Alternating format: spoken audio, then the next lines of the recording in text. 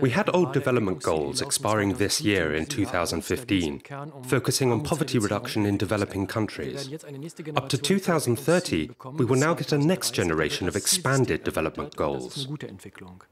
Firstly, we have to continue the fight against poverty and reduce social inequality.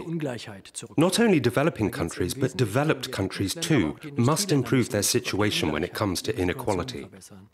The second element means keeping sustainability, environment, and prosperity within the guardrails of the Earth system.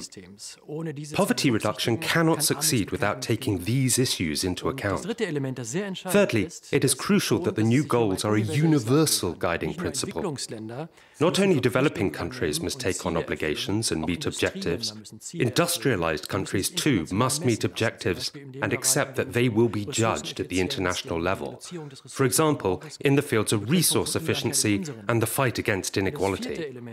The fourth element is that all this can only be achieved if we develop a global cooperation culture and cooperation architecture, because these problems cannot be overcome without global cooperation.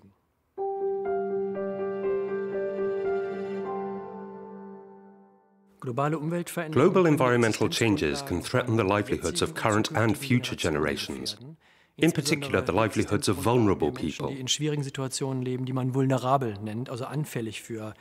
In this century, and this is completely new in the history of humanity, we can bring about a change in the Earth system which could lead to tipping points.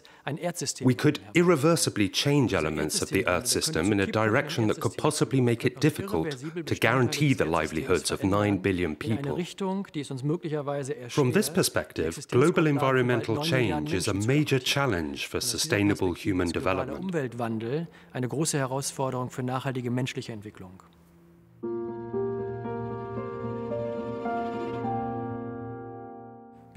In our work, we've looked at the entire Earth system, asking which elements of the Earth system are an essential prerequisite for ensuring that 9 billion people on this planet can live a good life.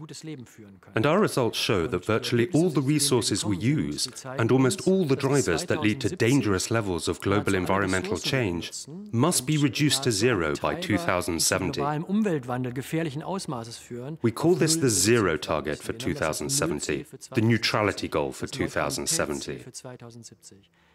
We must develop a global economy and styles of consumption that allow us to achieve this zero target.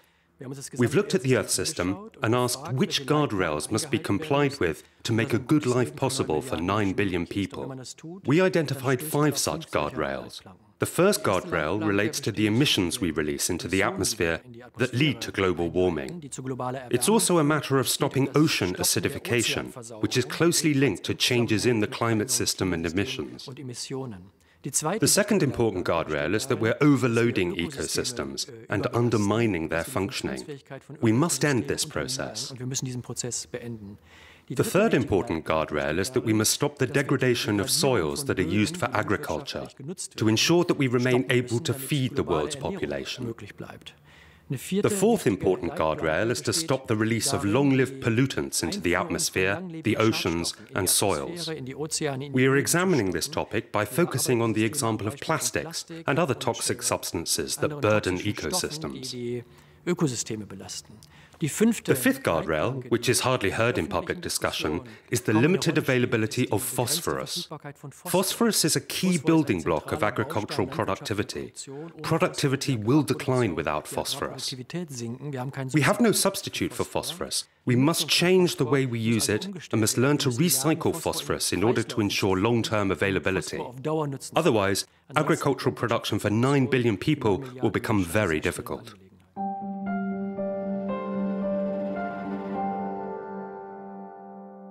We must transform our economic and production system. We talk of a great transformation of the global economy, and we compare this with 2 other major transformations in the history of humanity, to make it clear that this is a considerable challenge that we have to implement.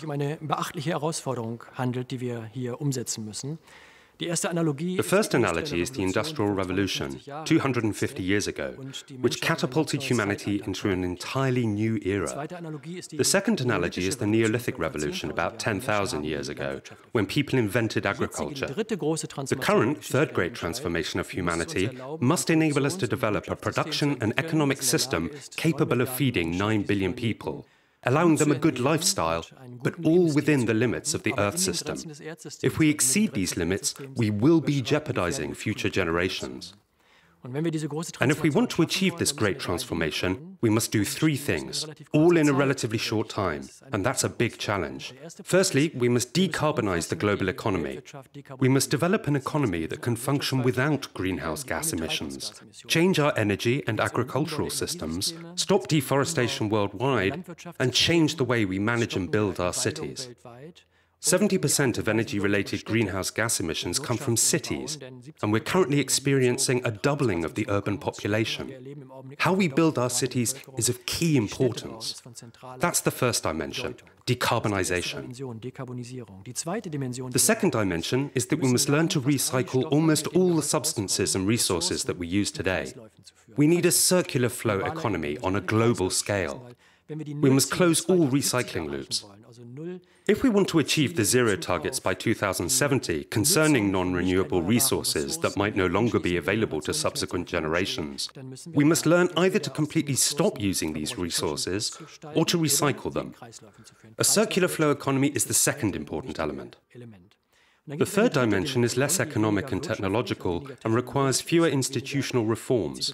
It's all about ourselves, our lifestyles, our understanding of welfare or well-being. We must understand that welfare and a good life mean more than raising the gross national product. When people are asked what they consider important, you hear words like security, trust, social networks, or identifying with the place where you live.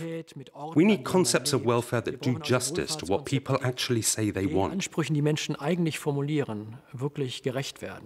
We must also develop an understanding of welfare that shows responsibility towards the present generation as well as towards future generations. This is connected with the Global Development Goals. We need an understanding of welfare that is universalizable and can also be implemented by future generations.